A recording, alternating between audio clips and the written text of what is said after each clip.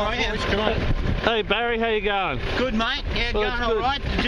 Just a couple of, unfortunately, the other day you had to pull out just due to some unwellness. Yeah. But today is National Breast Cancer Day.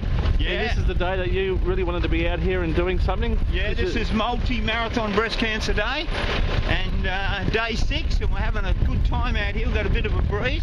Run with my mate Dave here, champion bloke. I'll agree to that. And we're just going along steady, but well, the message I got to give to everybody is that although I'm not actually in the race anymore, I'm in the human race and the race to get funds in, right, donations on our website for breast cancer, especially for all those young women now who are experiencing problems. We've got to get money in for research. So donate, donate, donate. That's it.